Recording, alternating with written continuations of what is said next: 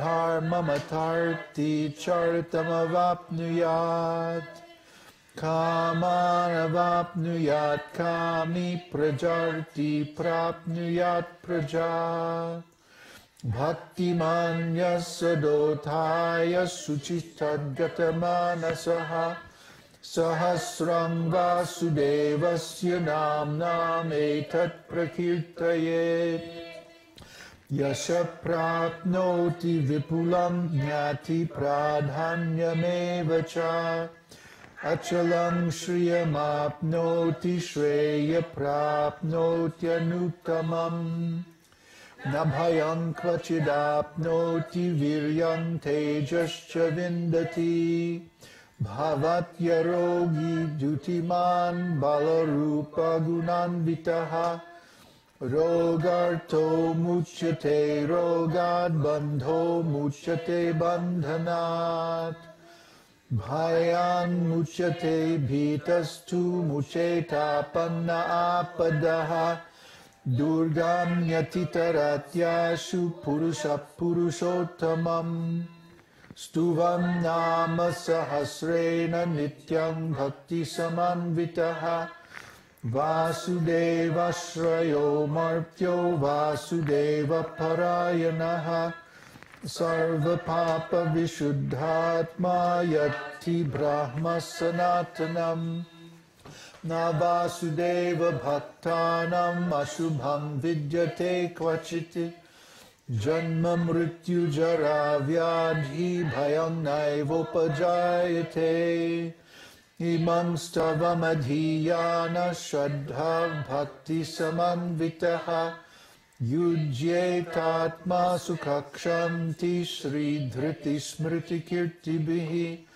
na krodham na cha matsaryam na lobho na subhamatihi bhavanti krita punyanam bhaktanam purushottame Yau sachandrarka nakshatra khandisho bhurmaho dadihi vasudevasya viryena vidhritani manatmanaha sasura suragandharvam sayaksho ragarakshasam jagadvashe vartatedam krishnasya sacharacharam Indriyani mano buddhi sattvam tejo balam dhritihi vasudevatmakam yahuhu kshetram kshetrajna evacha sarvagamanam achara pratamam parikalpate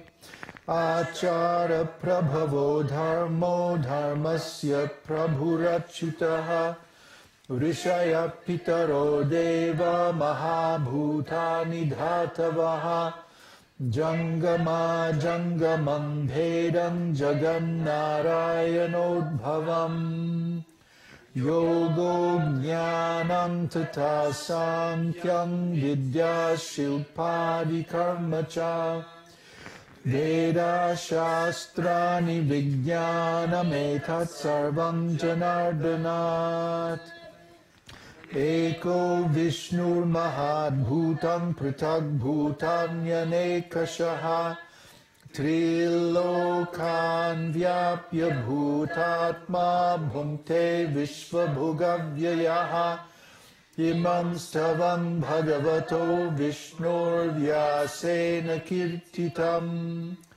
Patedya Ichet Purusha Shreya Praptum Sukhanicha Vishveshvaramajam devam jagata prabhavapyayam bhajanti ye pushkaraksham nateyanti parabhavam Om Namo Bhagavate Vasudevaya. It's getting easier now, huh? I was going to say it's getting harder. Yeah. Because I know my mistakes are coming and they come, I'm going, actually more perfect.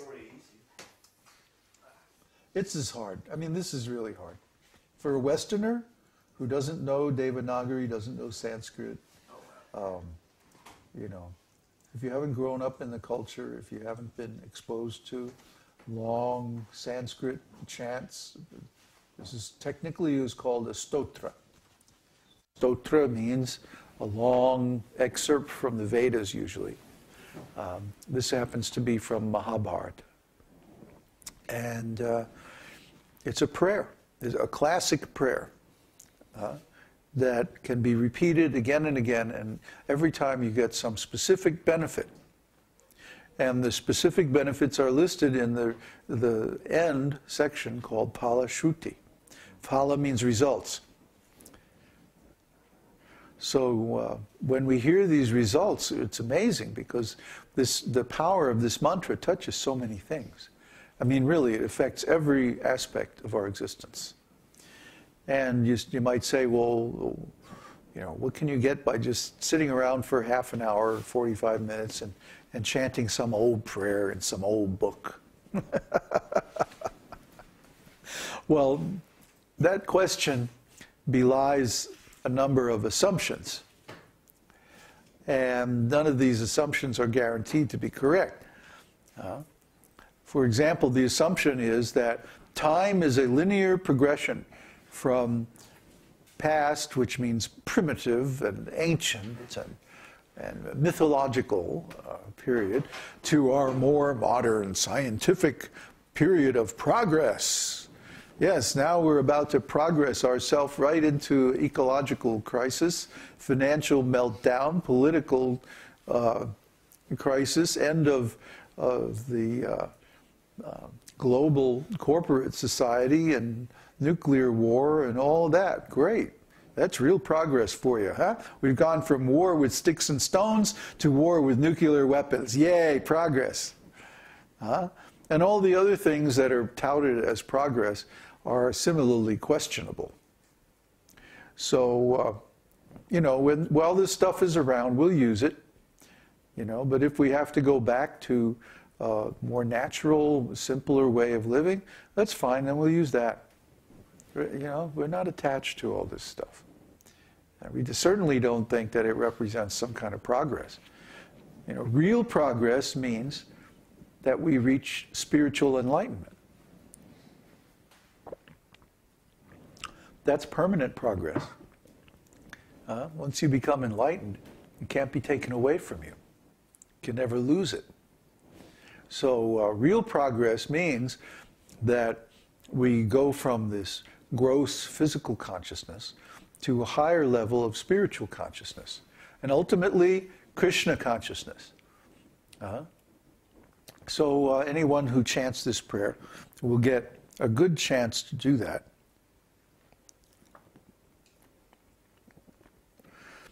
I wanted to mention some, looking at Shloka 92.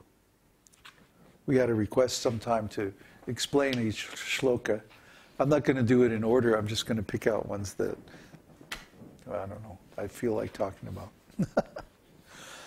Suvarna varno he mango varangash chandanangadi viraha vishama shunyo dhritashira chalash chalaha.